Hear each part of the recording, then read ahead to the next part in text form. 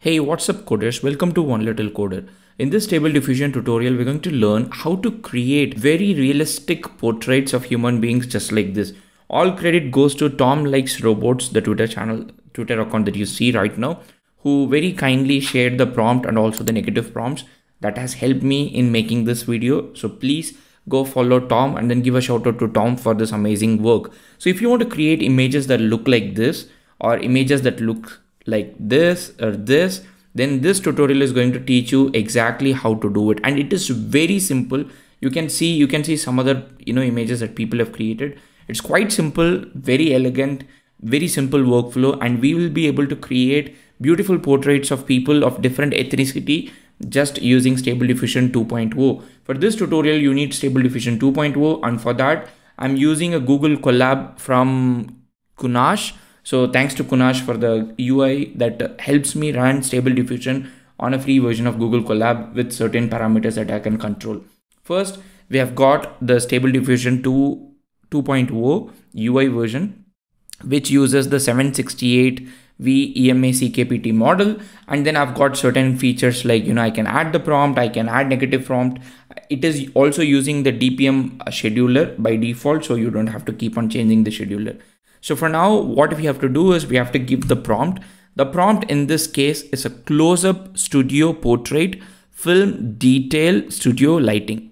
And you can have negative prompts. So before I have negative prompts, I want to show you the power of negative prompts in Stable Diffusion 2.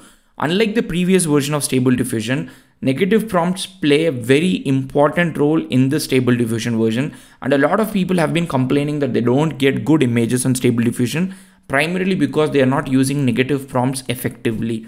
So let us first start with this. So I'm going to say close-up studio portrait of an old Chinese grandpa, and I'm going to generate this. When I generate this, you would probably see it usually takes 16 seconds or 16 to 18 seconds on the free version of Google Colab. Like I said, I'm running this on a free version of Google Colab. You can see my settings right now. I'm on 25 steps.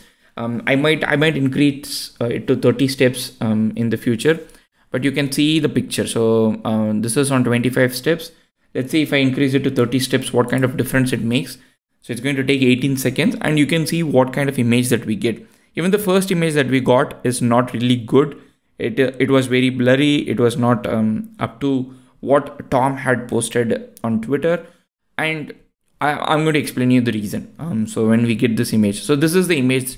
The new image, this is a new image that we have got. It's good, but it is not very perfect. Like sometimes people might say it's not great and all those things. The reason is because when you just use a prompt, Stable Diffusion 2.0 may not work at its best. So it's very important for you to couple this with negative prompts. Now let's go add some negative prompts. The prompts like disfigured, cartoon, blurry. So what we are doing here is we are asking Stable Diffusion 2.0 to create images with this, and we are telling Stable Diffusion to create images without this. So if you're familiar with set theory, if you have ever studied set, so these are like your A complement. And if you're familiar with the negative prompts, you don't need any more details about what is this. So when you give this, Stable Diffusion is going to create image without these characteristics. Now let's create this. Once we create this now, you're going to actually notice a huge shift in the way images are created. Maybe the first time it's going to be terrible, so I don't want to hype it up, but you would actually notice a huge shift in the quality of images created. And there are certain images that I have created. So let's see, this is going to refresh. Let's wait for it to refresh. So this is the image. This is one of the images that we have got. I want to quickly show you the kind of images that I've created. This is one of the images that I created with using very simple prompt, and this is another image. So for example, now I can say close-up portrait of a Chinese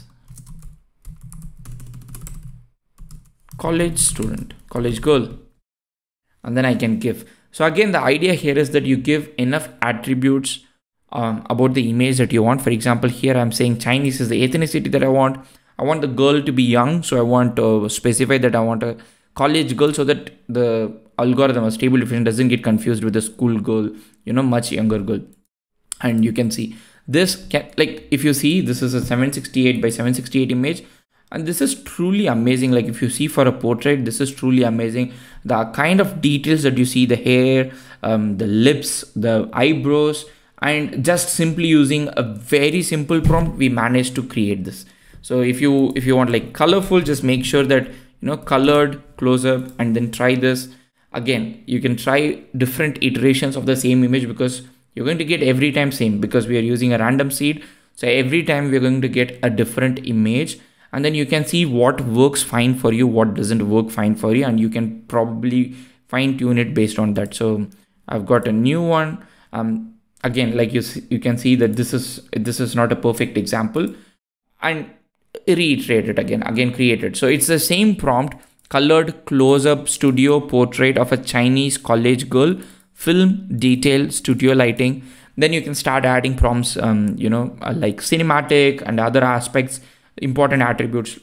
Okay, this is actually beautiful. Like I can say new, and it looks good. So only thing that you would see is the eyes are actually pretty asymmetrical.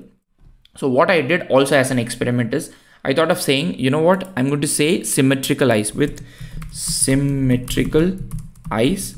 And instead of saying Chinese college girl, I'm going to just say college girl, and then I'm going to generate. So I've had some luck in specifying symmetrical eyes at some time, but it is very inconsistent. So it's not always producing the result that I want. I want to just highlight it. But sometimes mentioning explicitly that symmetrical eyes have helped me generate good results. Like you can see the eyes are symmetrical here. The color of the eyes, the eyeballs, everything looks symmetrical here. But sometimes typically in Stable Diffusion images, you would see the eyes are asymmetrical.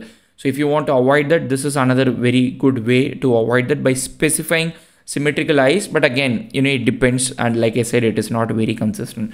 So this is one of the easiest way. Like you can say colored close-up studio portrait of a college girl with symmetrical eyes.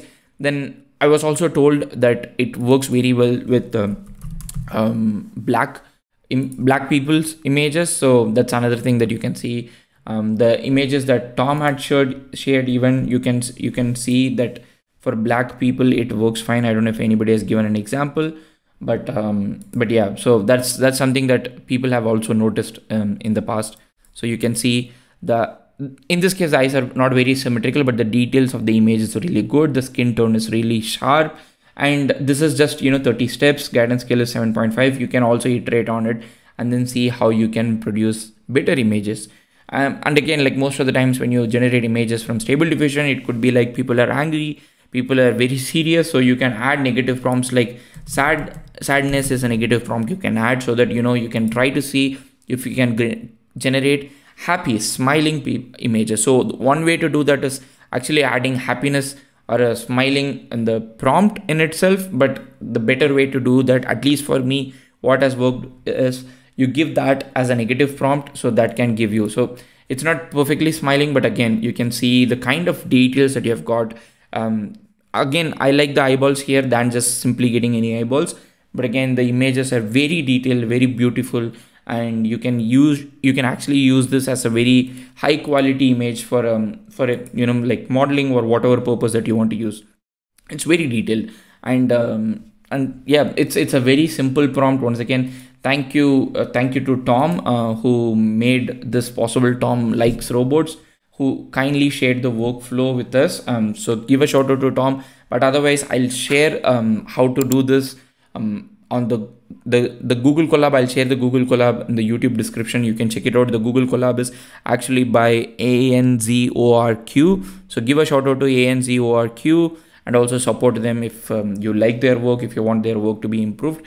But if not, if you have any feedback for me, let me know in the comment section. Otherwise, I would love to see what kind of images that you generated. Like for me, this is one of the best images that I've generated using the simple prompt, multiple iterations, trying different values. If you have got anything like that, let me know, tag me on Twitter, and then let me know. But I would love to see what you have created, how this tutorial or this workflow has helped you in creating realistic human portraits using Stable Diffusion 2.0. See you in the next video. Happy prompting.